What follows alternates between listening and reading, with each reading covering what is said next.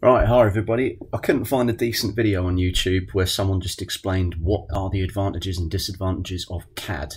So I'm just going to attempt to do it fairly quickly here by showing you. So CAD, if you don't know, stands for Computer Aided Design. And it's basically how all modern products are drawn and shared and designed, if you like, and developed. It's a modern tool, but I say modern, it's been around probably 20, 30 years. If not longer, in older forms. Now, in the old days, before we had computers of decent power, drawings would look something like this. We'd produce things called technical drawings. So if you search into Google technical drawings, you'll see pages and pages of examples, and you might have heard of these being called blueprints or things like that. And the idea is the designers would draw these and put the sizes and materials and things on them that they want the manufacturers to follow.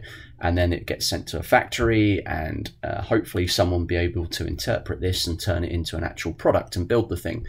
But there are problems with this compared to CAD, and that's what we're going to talk about. So if we look at this model here, this is something me and one of my A-level students made last year.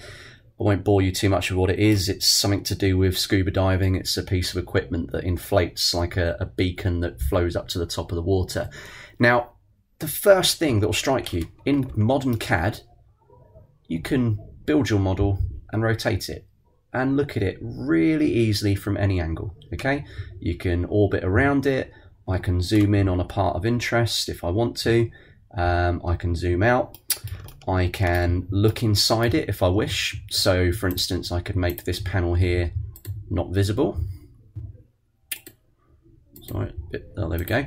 Okay, just do that again. There we go. So I could have a look inside at all the detail. What's even cooler, with most CAD packages nowadays, you can simulate movement. So I can test, for instance, that this lever mechanism actually moves and pivots, and I can see how far it would rotate before it was to collide with something, and check that everything's going to fit and work as I expect. Likewise, I can do the same with this mechanism here, which would attach to that string you see and float up to the surface of the water. I can check that it would all fit and align. If you look at a traditional drawing, there's no way you can do any of that stuff. Brilliant timing.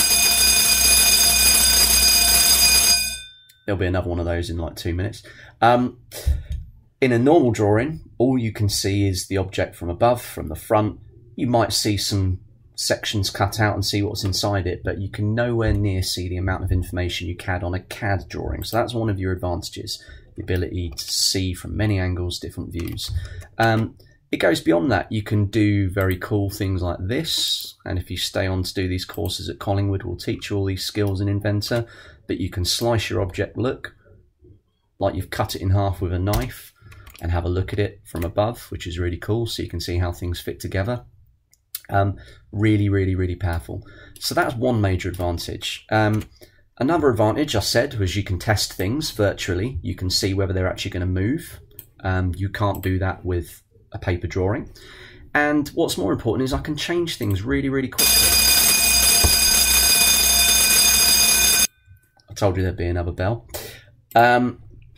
If I wanted to make a change to a paper drawing, in the old days, you'd have to get your rubber out and you get your pen and your pencils and equipment, and you'd probably wreck the drawing trying to fix it, so you'd have to almost get it right first time. And there was no way of easily duplicating it and replacing it. Nowadays, if I make a mistake in CAD, I can change things quite easily. So if I wanted to change this part here and decided that I need the hole in the middle making bigger, I'm not going to train you how to use the software in this lesson alone, but I can go and do that. I can go and change the size, and I can say, rather than making this hole 6.5 millimeters, I want to make it a bit bigger. All right, let's make it 8 mil. Okay, finish. Bada bing, and you see it update and grow in size. All right, and that can be done for all of the model. Much easier to make changes. That is an absolute advantage. Okay. Likewise, drawing things is a lot quicker. If on here I wanted to make another hole, if I want to draw a circle, I literally get the circle tool, and I click and drag and say how big I want it to be, maybe 30, and I've drawn a circle of an exact size with just a few mouse clicks. If you were doing that on paper, you've got to get a compass out, You've got to get a ruler to set your compass to the right gap. You've got to get your pencil. You've got to put it in the compass. You've got to line it up precisely, draw it accurately without slipping. And then if someone changes the size on you, you've got to repeat that all over again. So hopefully you can see how it's much speedier. Likewise, much easier to delete things. If I want to rub that out, I just click it and press delete. It's done, it's gone, okay? So changes and alterations to your ideas are much quicker. This means we can get products to market much faster because we can design them quicker. And if we get our product to market first, that means we make a bigger profit because we're the first ones there. It also means if a competitor develops a better product, we can respond quicker and hopefully design our product better, quicker to beat theirs and therefore become even more competitive and make more money. That's what it's all about. So that is an advantage. Another advantage of CAD is this is on the computer. I can send this instantly to anyone I work with if I needed to. I could send it to my colleague in the office next door. I could, as I did with my student, we could share and work on the work remotely while he could work on it at home, I could work on it at school with him, or we could share design data. But equally, if I wanted this manufactured, I could just email it to a manufacturer in a different country if needed, China, wherever, and they will get it instantly. In the past, I would have to roll up a blueprint in a tube, post it off, hope it gets there, wait however long it takes to get there, particularly if it's overseas, that could be weeks or months. And then I've got no way of knowing whether they've understood it or not. Okay, so that's also quite powerful. Another benefit of this is we speak different languages in the world.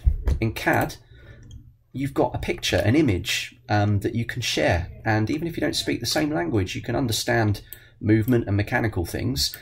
Someone trying to interpret a design drawing, say Chinese person who didn't speak English natively, they might not understand the little written details you've put on your paper drawing, all right? They might have to get it translated and something might get lost in translation and your design might get built in the wrong way. So communication, sending your drawings back and forth, sharing them, emailing them, that's something that we couldn't do quickly before we had computer-aided design.